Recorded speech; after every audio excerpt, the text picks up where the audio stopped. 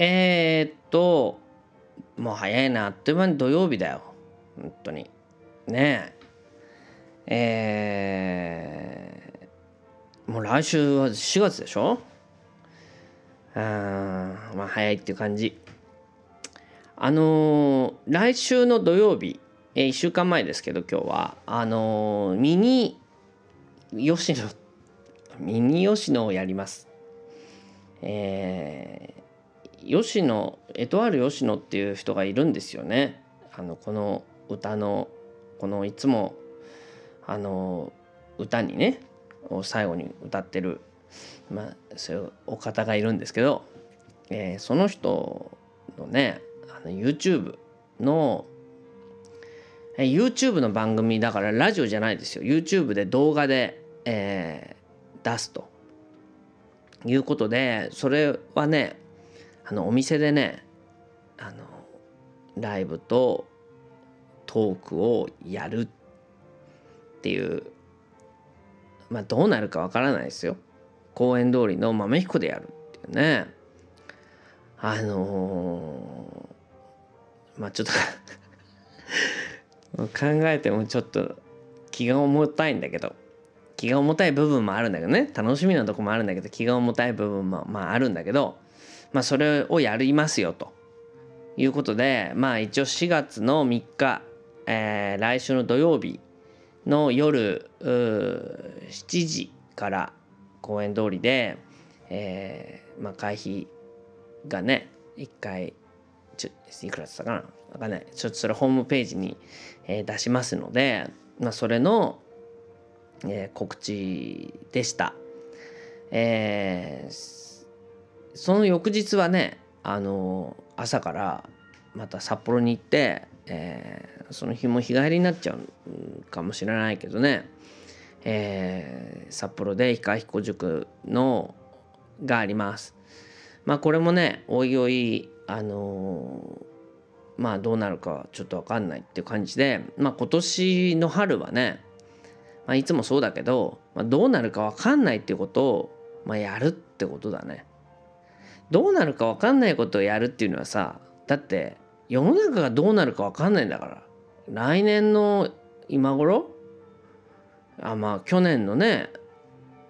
去年の4月ったらもう緊急事態宣言が出て、もう渋谷に一っ子一人歩いてないと。それで1年後はさ、緊急事態宣言出しても一っ子一人どころかね誰も言うこと聞いてないと。だけどなぜかマスクだけは残ってるっていう謎じゃない。だからもう先のことなんてね分かりゃしないんだから、できることからやっていくとね、できることをやらないっていうのは不作違反だからね。今の中で自分にできることは新しいことをやる。でその手応えについては分かんない。新しいって言ったってね、エトワール吉野の姉エトワールよしみっていうのが出てくるとかって言ったらあれだけど、一応ねできることの中で新しいことについてはちょっと挑戦したいなと思ってるので、お付き合いいただきたいと、そんなようなことでございます。はい、それでは今日のお題は、作品を作る。昨日ね物語を作るってことについて喋ったんだね。物語っていうのはやっぱ作った方がいいよと。誰でも物語っていうのは自分の人生なんだから。でその中でね、僕は自分ので作る作品っていうのは、僕は作品っていうのをいろんな形でね作っていているんだけど、その作品っていうのをみんなのね物語をみんなが物語を作るのに少しでもね役に立つような形で作品っていうのを作りたいなと思ってるっていうようなことをちょっと最後にポロッと言ったんで、自分にとって作品を作るっていうのは一体何なのかっていうことについて、今日はね、話をしてみたいなと思うんだけど、まあそうね、ここで喋ってるようなことについてもいろんなことを喋っているし、今度、5月の1日2日にポークっていう、劇をやります。去年チキンっていうものをやってね、それも見てる人なんて50、100人もいないぐらいのものだけど、それをやって、チキンやったから次ポークがいいんじゃないっていう、本当に安易なことでね企画が出て、新しくやるってことになって、いろんな里島くんっていうね、コルクっていうところでやってる里島くんと、親しくなって、その、メンバーと一緒にやることになるんだけどさ、ほぼ初めての人なんだけど、実際そのポークっていうのはとてもね現代風刺の作品ですよ。だからあれを見てみんながいいと思うとは思わないね。不愉快に思う人もいるんじゃないかなと思うんだけど、完全にコロナについて意識してというか、なんとなくそういうふうにして生み出す、書いた作品でね、特に意図っていうものって書き終えてからそうか自分でもこういうものを書こうとしてたのかっていつも僕は思うから、こういう作品が書きたかったっていうようなことともちょっと違うんだけど、なんていうのかな、いろんなここで喋ってるようなこともそうだし、いろんな人と喋ったりして、この人病的だなと思うようなことってのは確かにありますよね。でそれぞれの病気っていうのは、個人の問題なんだけど、やっぱり社会っていうもの、社会毒っていうのかな、こういうものを追ってそうなってるっていうふうに思うのね。仮にうつだとかなんだとかっていうことも含めてね、それはやっぱり社会っていうものの中に人は生きてるわけだから、その社会っていうものが作り出した一つの毒に当たってるっていうふうに思うわけで、それはもう個人の一人ずつの問題なんかについてもそうだね。結婚するだの離婚するだのっていうこと一つとったって社会とは関係を全く断ち切れないからね。でその社会に対する一種の、警告っていう形で、僕は作品を生み出すわけですよ。こんなんでいいのっていう、みんないいって言ってるけどこんなんでいいってことあんのっていう形で、僕は作品を出すわけだよね。でその僕が作った作品を通して、そうかこういうのは私一人の違和感じゃなかったんだって思うことが、その人の社会に対して抵抗する力を持たせるものであってほしいって僕は思ってんだよね。僕は作品にいつもその発露と投げかけっていう2つあると思っていて、自分っていうものはね、何か自分っていうものが生きるために表現するっていう自分が生きてることの発露で作品を作ってるっていう人はもちろんいると思うけど、僕の場合は作家なので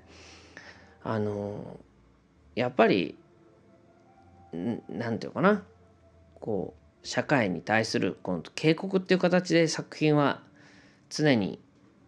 生み出したいと思ってるっていうか、そういうものが僕がやりたいってことだね。そういうものにアンテナが触れちゃうっていうのかな。でそういうふうにして作るものがいろんな批評とか批判っていうのはね受けるけど、そんなものはもう覚悟して作ってるわけだよ。だからこういう時期にポークってお芝居をやるっていうこと自体もそうだね。こうお芝居をやるってこと自体が批評されたり批判されるってことは当然あるわけだし、ましてやその中身がねそういうお花畑の作品じゃないから批判されたりなんだりってことはあるでしょう。でこういうお店なんかを豆彦なんかやってることですらね、批判されたりっていうことが日常茶飯事なわけだから。でも社会に対しての一つの警告っていう形で僕は豆彦も作っているし、そういうのを敏感な人はそうなんだな、自分っていうものが一つの社会に対して流されちゃってる、自分の根源とは違う生き方をしているっていう時にね、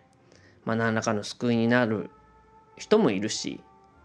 そういうことがとっても鬱陶しいと思う人もいる。鬱陶しいと思うようなものを作ってるから鬱陶しいと思ってくれてる方が僕は嬉しいんだけど、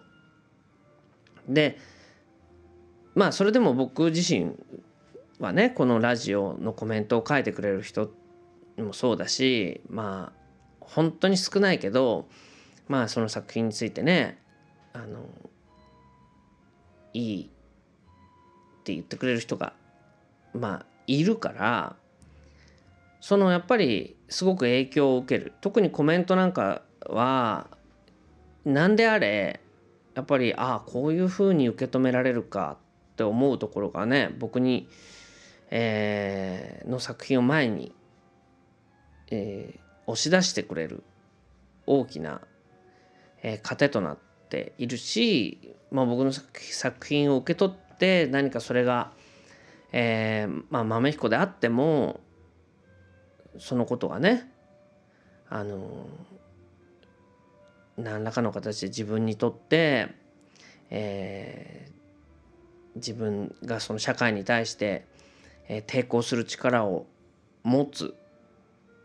ものであってほしいと思うからね。そういうことがコメントで見受けられると僕にとっても一つの救いになるっていうのかな。だからやっぱり自分の中では常に社会とか、そういう時代とかの、闇だね、そういうものについて引き受けて作品を作っていこうという気持ちはありますよ。それはもう昨日今日とかじゃない、もうずっと昔からそういうものを、少なくとも作りたい。作れてるかどうかっていうのは僕が決めることじゃないけど作りたいとは思ってるってことだね。でやっぱり自分っていうものが何なのかっていうことをずっとものを作ってれば掘り下げていくわけで、そうするとどうしても日本っていうものでやっぱりさっきの戦争だね、太平洋戦争、大東亜戦争っていうものに対してそこにある人間の残酷な暴力っていうのかな、そういうものに行き着くわけね。その戦争なんていうものは、東京大空襲なんて一晩で10万人ぐらい死ぬっていう圧倒的な暴力っていうものに対して、なんで人間はこんなにも残酷に暴力を振るえるんだろうっていうことが自分の中で腑に落ちないと、作品っていうのかなを作れないっていうことなんだよ。やっぱり人っていうのは圧倒的に残酷なんだっていうことがないと、人は残酷じゃない、人はいい人なんしかいないっていうのは作品は作れないんだよ。人は悪であるっていうことがもうひっくるめて社会なんだもんね。そこは見ないで生きていきたいって思うよ。だけどやっぱり突き詰めれば一晩で10万人も殺しても、何も咎められない戦争であるっていうことであればね、それは原爆なんかもそう、今のコロナのことについてっていろいろ思うことあっても、それは、戦争に比べれば、大したことじゃないね。だからやっぱりそういう暴力っていうものは何なのかっていうことが僕の中に、ある。その作品を作る人たちはみんな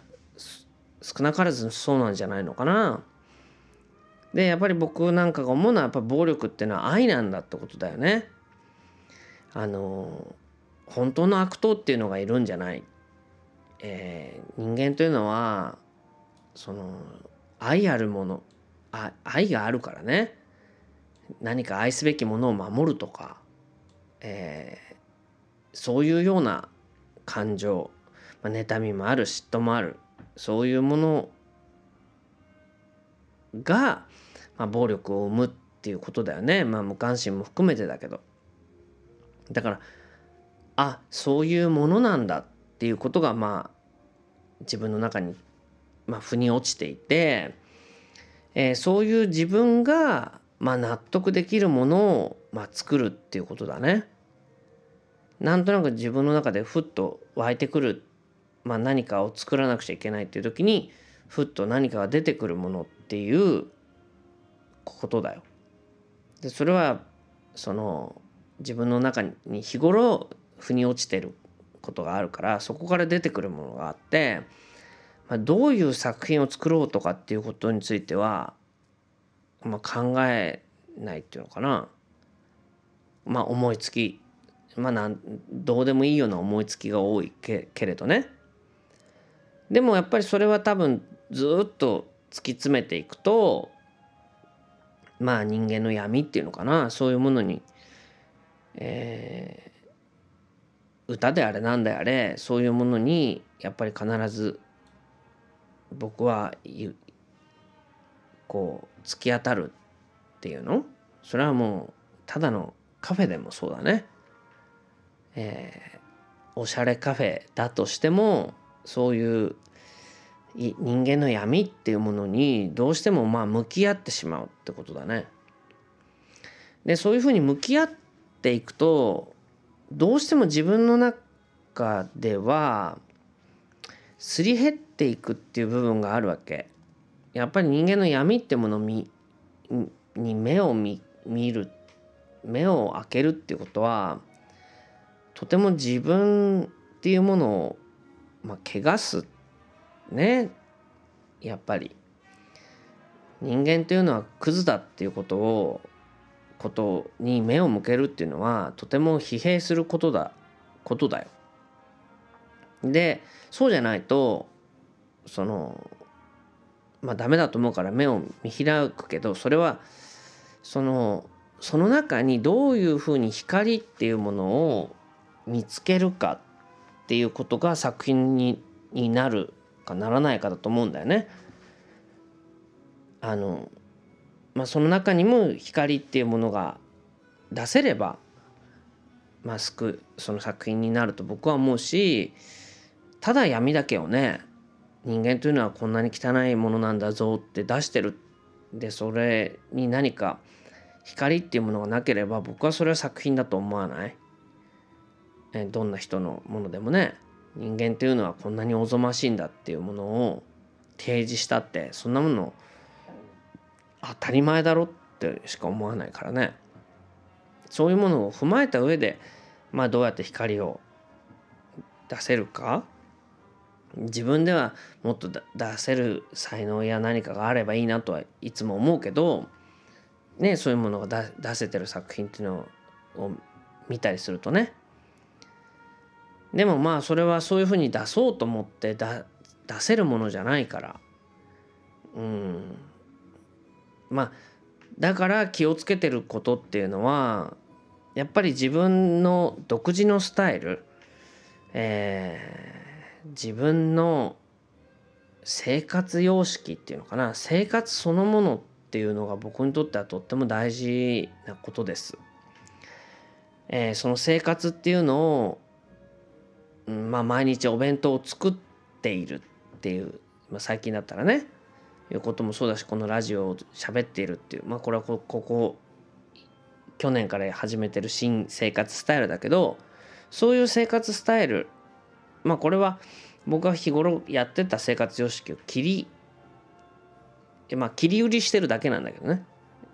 このラジオをやってなくても日々こういうことは考えてるから、考えてることを喋ってるだけだし、日々お弁当の中に詰めてるようなものを自分で作ったりしてるから、それをお弁当に詰めてるだけなんだけど、自分のその闇に手を突っ込む仕事っていうかな、立場であるから、やっぱり自分の生活っていうものはそういう意味では僕はとてもストイックかもしれないね。何でもいいっていうことではないから、やっぱり自分の生活様式みたいなものを大事に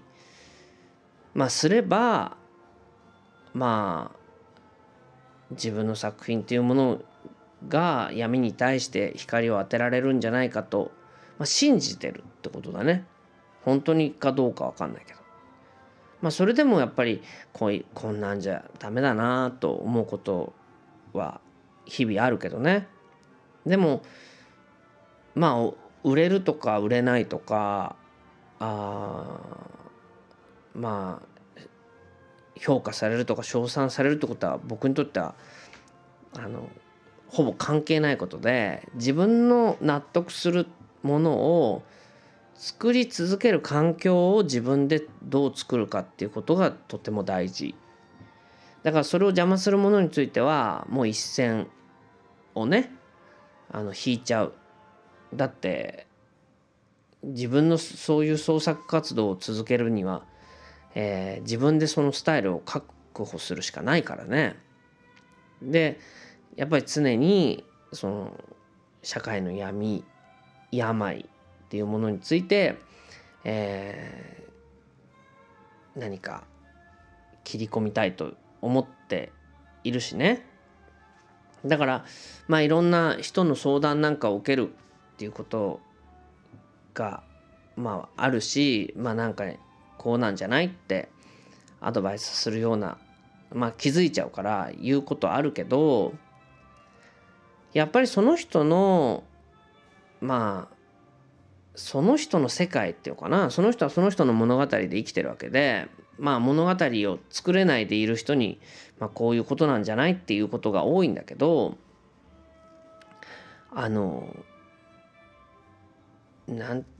やっぱりどんな人でもその人の世界っていうのが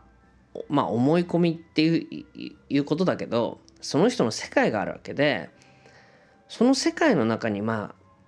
切り込んで入っていくっていうのはとてもなんていうのかな、引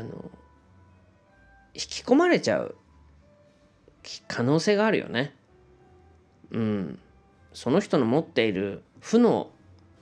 ものに取り込まれちゃうっていうのかな。その人はその人で必死なわけで、自分の価値観からすればとてもそのおぞましい、汚れているっていうふうにね思うような人もいるわけだけど、その人にでもそれってそんなふうにしない方がいいんじゃないって言うってことはさ、その人の世界に立ち入るってことじゃない。でその人の世界に立ち入るってことは、その人はその人の世界を、壊されると思っちゃうんだよ。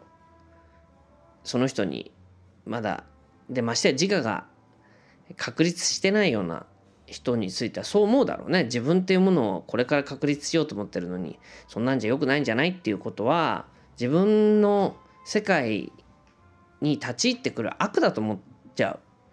でもその中でそんな風に思ってても何でも、やっぱり立ち入るっていうことは、自分っていうものがよほど強くないと、その立ち入っても巻き込まれちゃうね。だから自分ってものを持ってない人は怖いから人の世界に立ち入ろうとしないじゃない。だからみんな他人に無関心な人が多いって言うけど、それは無関心っていうより自分っていうものの自我、自意識っていうのかなっていうものが脆いんだって実感してるんじゃないのかなって思うのね。だって立ち入れば傷つくもの、自分のことじゃないのにね。でのこのこと入っていけばミイラ取りがミイラ取りになるじゃないけど、取り込まれちゃうからね。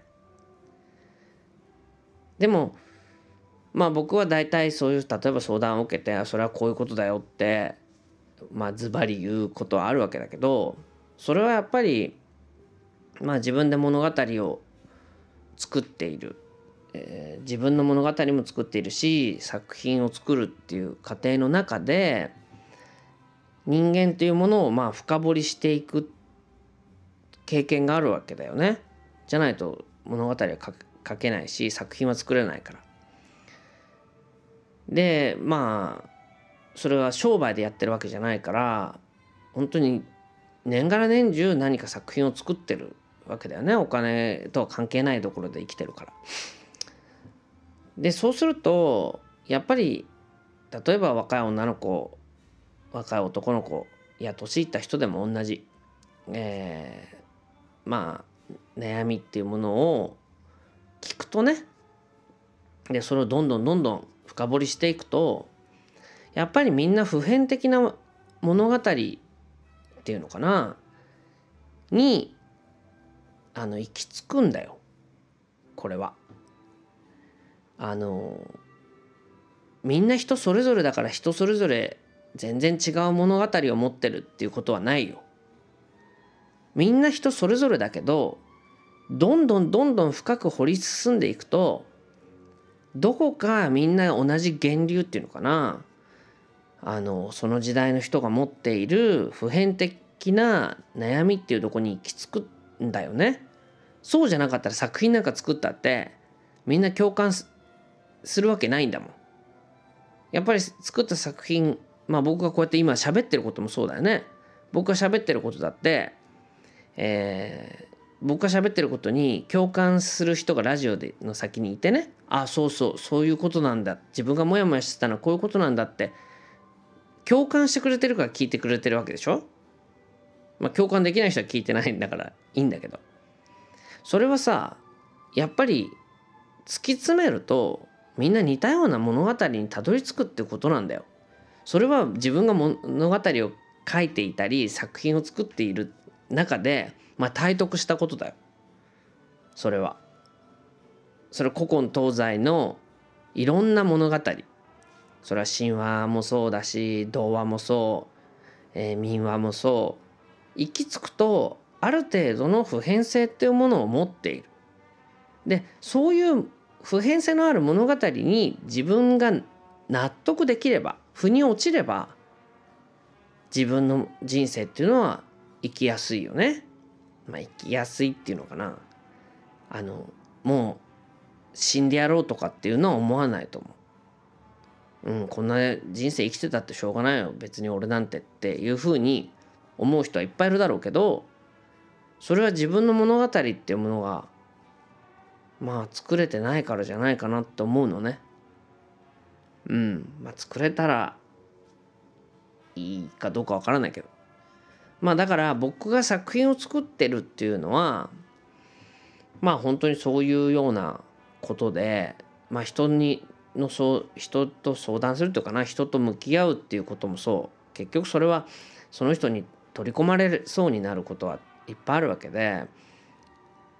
こっからは付き合うけど、ここまでは付き合うけどここから先は付き合わないっていうふうに、線引きするのもそうだね。やっぱり自分の方からこうしたいんだけどっていう人については向き合ってあげるし、自分でね、自分はこれでいいって言ってる人には、あなたがそれならいいんじゃないって思うよ。だってそれはその人の物語だから。こうした方がいいんじゃないって言ってる人にはこうした方がいいんじゃないって、どうしたらいいか分かんないっていう人には言うけどね。なので、自分の作品、それは豆彦もそうだし、このラジオについても日々の生活をっていうかな、生活スタイルっていうものを、大事にするのもそうだから、いろんなイベントやったりいろんな人と出会うけど、ある程度のところまでは、こうした方がいいんじゃないってするし、それ以上立ち入らないのはみんなそれぞれの、物語があって、その物語を作るべきだし、その物語の作り方が分からなければ、僕は何かね作品を通して、それを提示することが僕にはできるし、僕自身もそういう作品を作り続けることで、自分自身も救われてるっていうのかな。それを受け取った人からのフィードバックも含めて自分が救われてるところもある。そういうことで、昨日は物語を作る、今日は僕は作品を作るってことについて、ちょっと思ったのでお話ししました。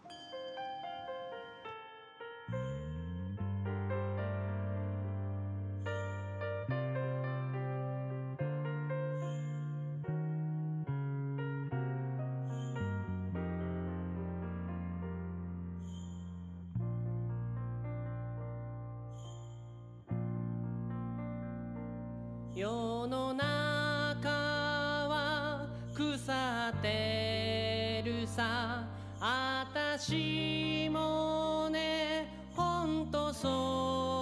思う。だからそんで神様怒って悪人を淘汰したのね。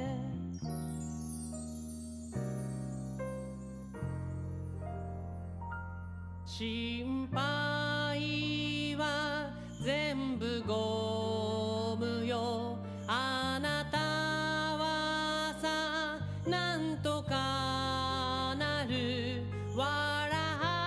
ってよあなたの時代よ。過去なんてどうちゅうことない。神様を掃除、下界を掃除、冷たい暗がりにスポットがさす。空は回ってる、星は流れてく。暖かくて明るい幕が開けた。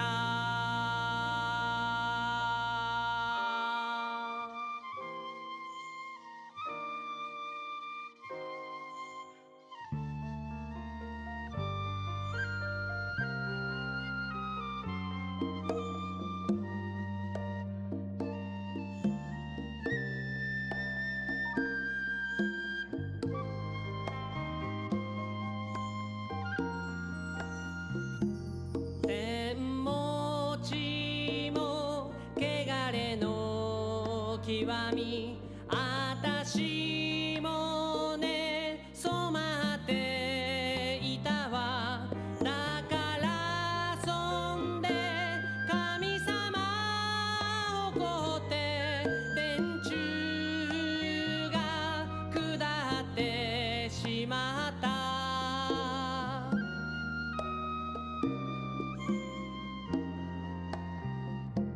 さよならはいつもと